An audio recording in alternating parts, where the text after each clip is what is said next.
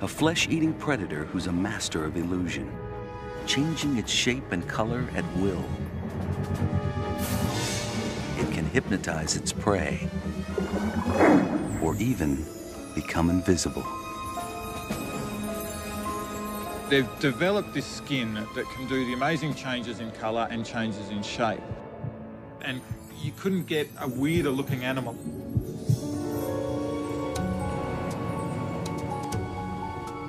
Every place they go, they are morphing into something that looks a lot like that environment.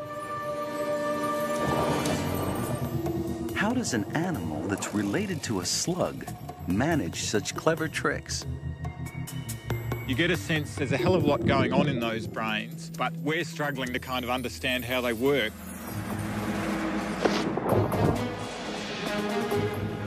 Nova dives into a stunning and bizarre world as researchers probe the surprising brain power 3, 2, 1.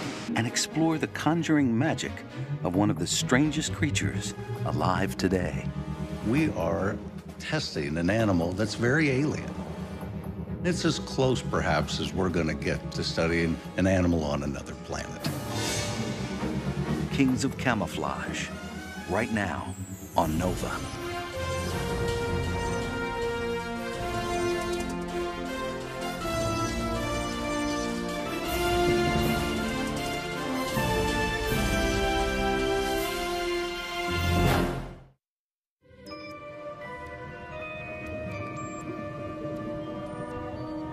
Dive into the oceans off Europe or Australia, and you might encounter a strange and elusive animal.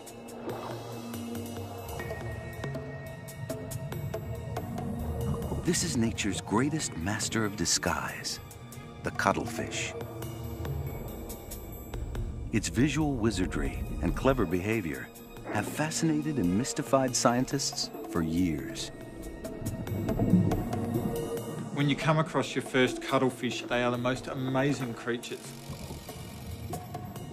They're either a pair of eyes staring out of a bush of seaweed, or they're these sort of small alien spaceship, and you couldn't get a weirder looking animal underwater.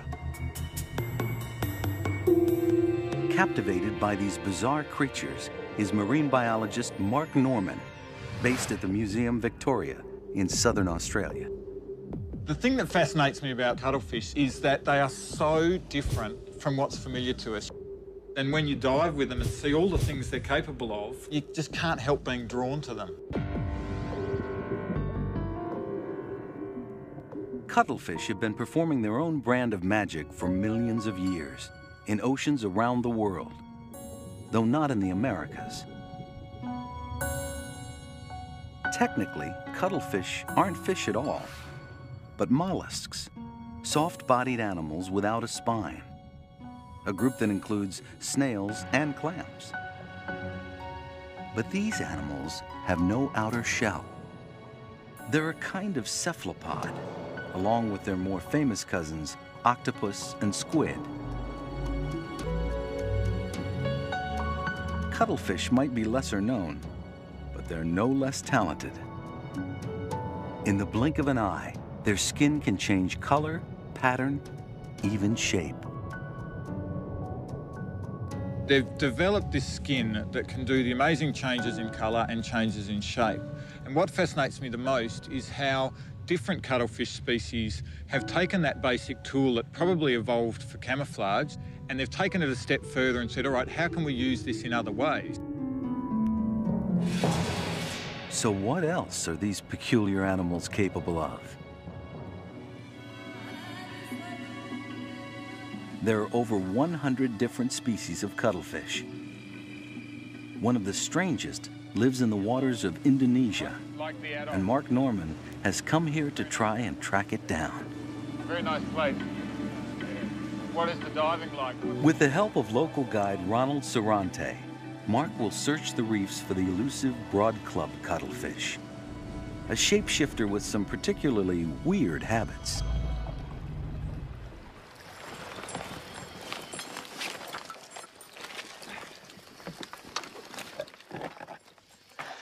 Okay, are you ready, Mark? Yep, after you.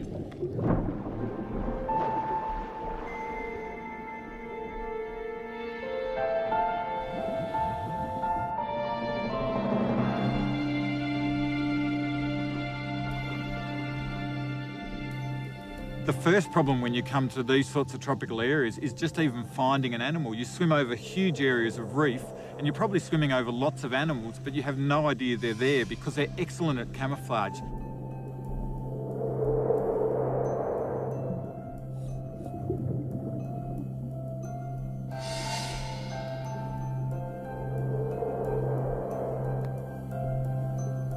Cuttlefish often have favorite stomping grounds, and it's Ronald's local expertise which brings Mark face to face with his first broad club cuttlefish. When you first approach cuttlefish, within sort of 10 or 15 minutes, you can get fairly close to them and they're checking out you as much as you're checking them out. And that's the most exciting time to sit and watch their behaviours, because after a while they get used to you and they will allow you to accompany them while they go off to catch food.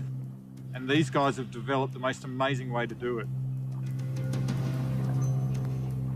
Cuttlefish are often hungry and on the lookout for a tasty treat.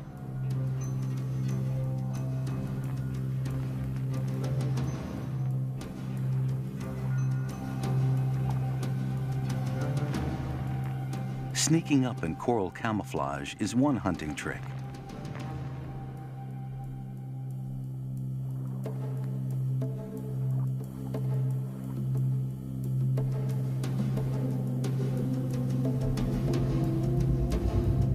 But if this fails, the broad club cuttlefish gives up all attempts at being inconspicuous and instead pulls out all the stops with a dazzling show that seems to stun its prey and leaves it helpless.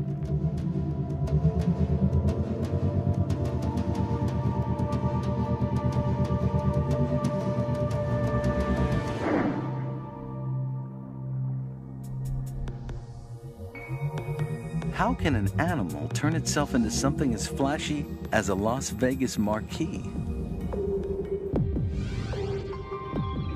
Halfway around the world at the Marine Biological Laboratory in Woods Hole, Massachusetts, Roger Hanlon is trying to deconstruct the cuttlefish's visual pyrotechnics.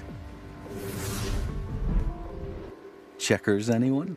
They got white and dark. Roger's cuttlefish work hard to blend in, even to the most unnatural environments, thanks to their versatile skin. There's no skin on Earth like a cuttlefish. These animals can change instantaneously. The diversity is fantastic. Chameleons are boring by comparison. So how does cuttlefish skin work its magic? Their skin is extraordinary because it has two ways to produce color and pattern. The secret lies in specialized layers of skin cells. The top layer are the pigmented cells that give you most of the patterning. And they are layered. They have a yellow, a red, and a brown. One little pigment cell is this little ball of color, all tightly bound up so you don't see it, and it has muscles attached to it, and the muscles can pull that pigment sac out into a little disc of color. And then when the muscles let go, it just boink, goes right back in and you don't see anything. And so it's a very simple mechanism.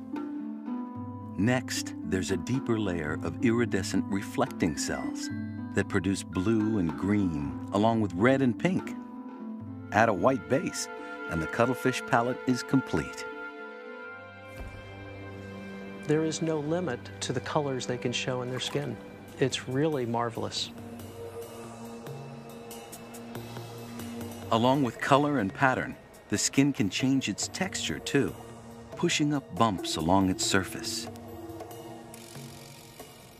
Well, this enables you to fool any visual predator there is. It's much better than the Harry Potter invisible cloak.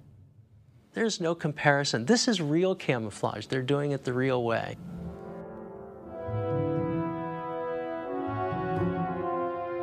To match their surroundings, cuttlefish rely on their eyesight.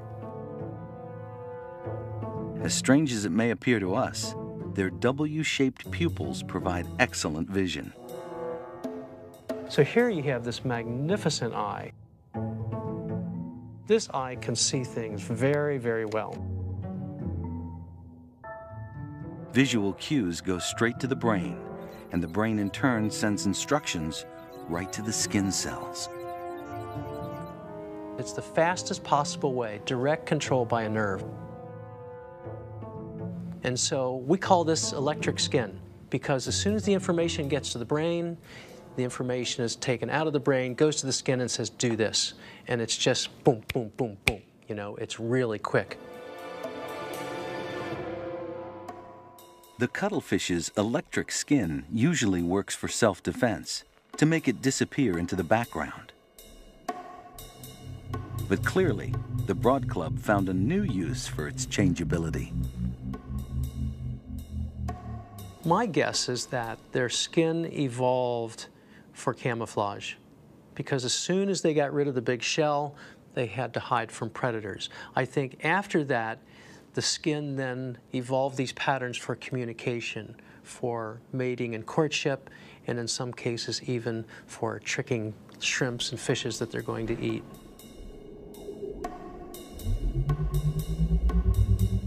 Back in Indonesia, Mark Norman wants to know exactly what triggers the broad club to turn itself into the ultimate exhibitionist. I'm very interested in this strange feeding behaviour, and so to try and understand what's going on, we need to get them to do this behaviour on cue whenever we want it to happen. By handing them live prey or decoys, they start doing the behaviour. You can start analysing what is it that sets them off, when it works best.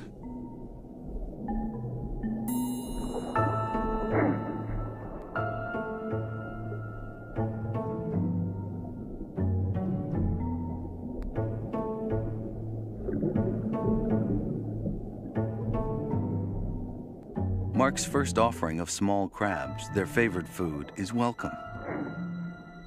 But it doesn't trigger too many light switches. Next step, offer a bigger lure, like a toy lobster. Will this do the trick?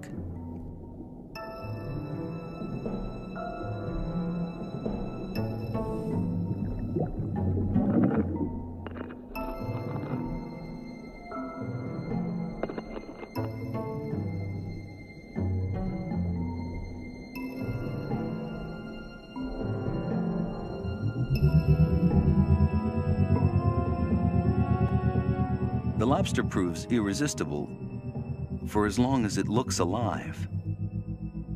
Once it stops moving, the broad club seems to lose its motivation.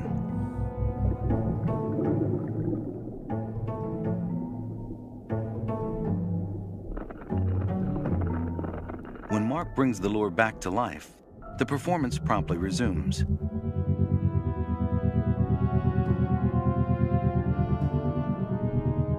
But not for very long.